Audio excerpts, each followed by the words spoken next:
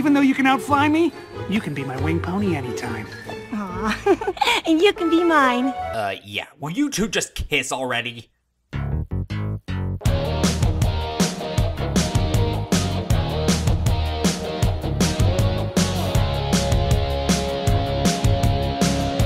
Hey everyone, Jordan Lego Comics here, and before we begin, let me ask you this. You know how Star Wars Episode 2 was a big mess, but it gave us the awesome Clone Wars cartoon?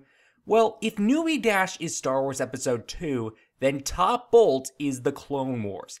Now, let me clarify that I don't think Newbie Dash is a bad episode. Personally, I thought it was okay. And besides, I'd rather sit through the whole sequence of Rainbow Dash imitating the rest of the main 7, except Starlight, than listen to young Darth Vader talk about how much he doesn't like sand. Ugh.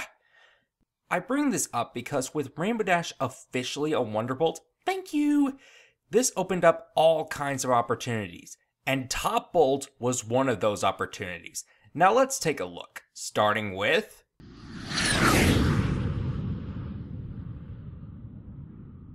So in this episode, Rainbow Dash and Twilight are summoned by the friendship map to Wonderbolt Academy, where we find out that one of the cadets, Vapor Trail, has actually been helping her friend, Sky Stinger, and has been hiding the truth from him about it. Rainbow and Twilight need to find a way to fix their friendship problem while also helping them get into the academy and follow their dreams of joining the Wonderbolts. Okay, this is a great episode just for the setup alone. Not only is it a good friendship map episode, but it's also an episode that serves as a callback to both Testing 123 and Wonderbolt Academy, the very first episode I ever watched. In terms of a friendship map episode, this serves as good character development, not just for our main characters, but also the new characters. Speaking of which... First, let's take a look at my favorite character of the show, Rainbow Dash. Now, it definitely makes sense for the friendship map to call her. After all, she has been through all the tests and trials at the Academy. Helping out Wonderbolt cadets serves as an opportunity for her to pass down her knowledge and experience from one generation of Wonderbolts to the next. I also like the few moments where Rainbow Dash's character has adjusted since Newbie Dash. She's gotten used to being called Crash, further shown in the comics, even though they aren't canon, and she sees herself on the same level as the other Wonderbolts. Twilight is also a good choice because by this point in the show, she's a teacher. First, she did help Rainbow Dash pass her exam to get into the Wonderbolt Reserves, which eventually got her into the Wonderbolts. Second, as I mentioned back in my To Where and Back Again video, Twilight is Starlight Glimmer's mentor, who thank goodness has a cameo in this episode. Sorry, I got a little carried away there for a moment. And finally, Twilight's always been a bookworm and a straight-A student. With her expertise in academics, she's perfect for being a teacher at the Academy. So how well do these two work together?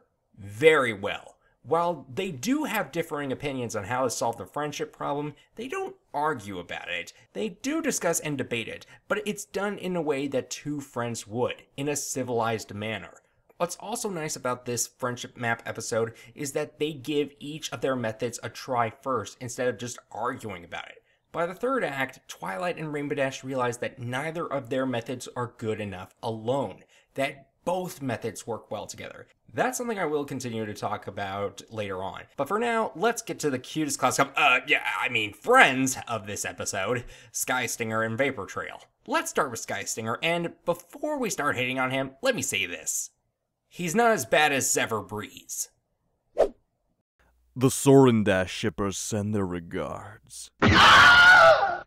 Fluttershy's not gonna be happy.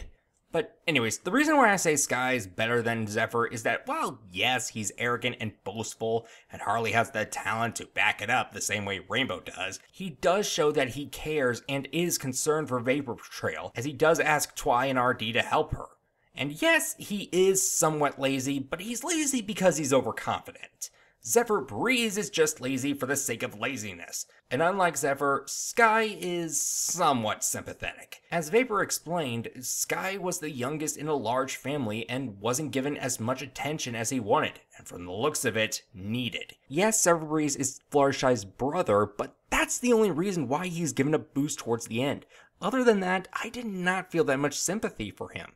For Sky, he wanted a chance to stand out, but he was overshadowed by his older siblings. With Vapor Trail, Sky didn't feel alone. He felt like he could stand out. Now yeah, when Vapor Trail tells the truth, he does overreact.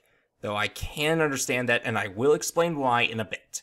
I will say that I was a bit bothered by how they wrote the dialogue, though it's still better than anything George Lucas wrote for the prequels, which I will spare you. Still, Sky does regain his confidence when he actually practices before the trials. Sky is not natural Wonderbolt material, but he still has the potential. He just needs practice, just as much as Twilight needed practice in terms of friendship. Now, she's the princess of friendship. So you're saying I can be the princess of flying? Now, Vapor Trail is at the opposite end of the spectrum. She's shy and doesn't have a lot of confidence. But unlike Sky, she has the natural skills. And she does genuinely care about Sky as she wants to be with him. I also like how she gains confidence in herself when she trains with Rainbow Dash, to the point where she wants to be a Wonderbolt for herself and not just simply to be with Sky. For the third act, I like how after they forgave each other, Sky and Vapor helped each other train for the solo trials. Vapor boosts Sky's confidence, while Sky instructs Vapor. Which reminds me. The message is another thing I like about this episode, how they emphasize the importance between confidence and constructive criticism. Now, in my personal opinion, there needs to be a balance between confidence and criticism.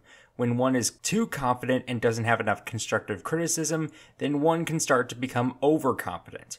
I did some research on the subject, and here's what I came across. The overconfidence effect is a cognitive bias in which someone believes subjectively that his or her knowledge or judgment is better or more reliable than it objectively is. As shown during his training with Twilight, Sky was in the overconfidence effect. He thought that he didn't need basic training when clearly he did. And when Vapor Trail blurts out the truth, it's like an atomic bomb on his confidence. For one to be in the overconfidence effect and then be given criticism, whether it's constructive or deconstructive, can hurt one's confidence to the point where he or she loses it almost entirely. Wow, Luke Skywalker was right. Overconfidence is a weakness. As a content creator, I've sometimes had trouble taking criticism, whether it was from my parents, my teachers, or my peers. Heck, when writing the script for Starlight's heroic journey, I was hesitant to seek constructive feedback. But the thing is, I needed that constructive feedback. Without it, the video would have been twice as long, thus too long. And I admit sometimes I still struggle with taking criticism. One thing I'm still learning is that you can respond to criticism in two ways. One, you can let it bring you down and give up. Or two, you can use that criticism as a guide to improve your skills.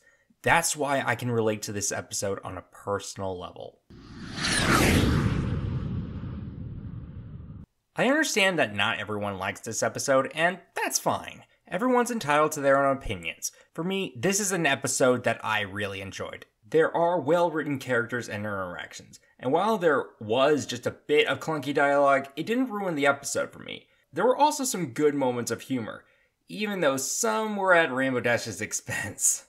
Dash! I've been looking all over for you. Wonderbolt emergency. We gotta get back to HQ. You gotta be kidding me!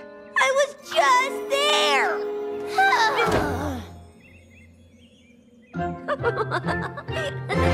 Now, on my new awesome meter, I'm going to give Top Bold a great rating. This is one of the highlights of Season 6 for me, and as I mentioned at the beginning, we have Newbie Dash to thank for this episode. And I am really hoping that we get to see more of Rainbow Dash as a Wonderbolt in the future. Till then, I'm Jordan Lego Comics, God bless, and I'll see you all next time.